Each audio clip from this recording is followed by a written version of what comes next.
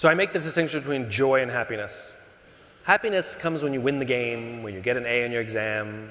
Happiness comes when your number comes up in the lottery, and then it goes away. You know, that feeling.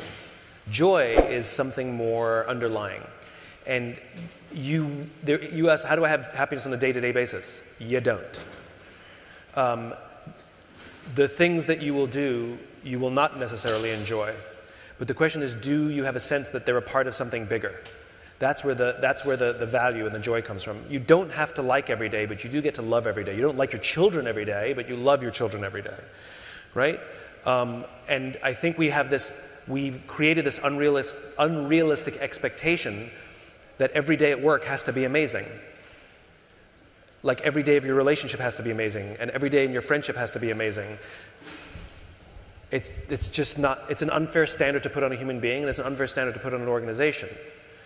And sometimes it's us. Sometimes the organization is trying so hard, but we have a narrative in our head that we can't let go of, that it's us that's creating the unhappiness every day. We make ourselves victims, and everything you see, you'll find all the evidence.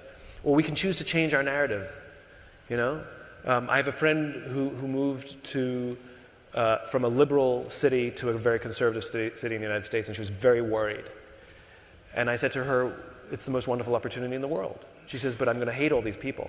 I said, or you can learn to listen, understand what their motivations are, and understand what they care about. And I bet you'll discover that your values are the same as theirs, right? Some of it's narrative, some of it's perspective. Don't seek happiness. The happiness will happen here and there. It's seek joy. And that comes from relationships and belonging and cause.